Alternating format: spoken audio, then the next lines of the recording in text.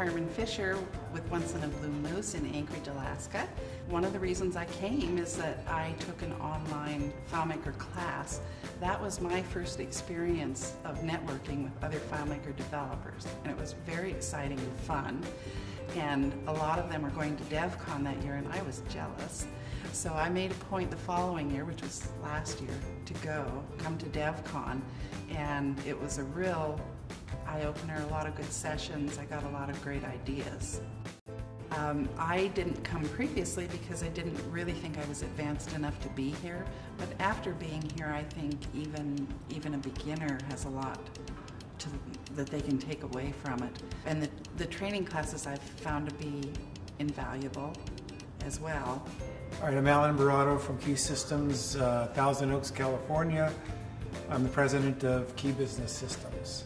Well, it's interesting. I was telling someone the other day that I've always been able to pay for DevCon many times over by the connections that I've made each time.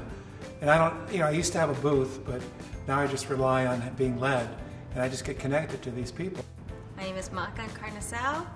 This year is my 6th DevCon, and the past DevCons I go for multiple reasons: to learn, obviously, this is the big one, and to socialize, to network.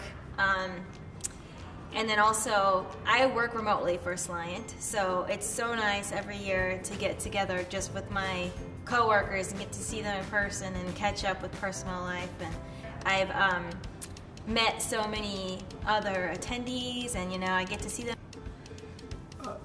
I find that the value in DevCon happens just as much value outside the classroom as inside the classroom. The people you meet, the connections you make.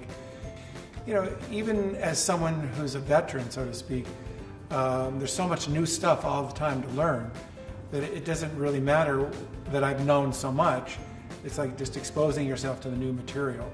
So it's just taking that risk to get out of your comfort zone and just open yourself up to learn. There's just plenty to learn, and if you don't really get it completely, the nice thing is you walk out of a session, you start talking to people, whether they get out of the session or what sessions did you like, and the learning process just continues over lunch or breakfast or all the events.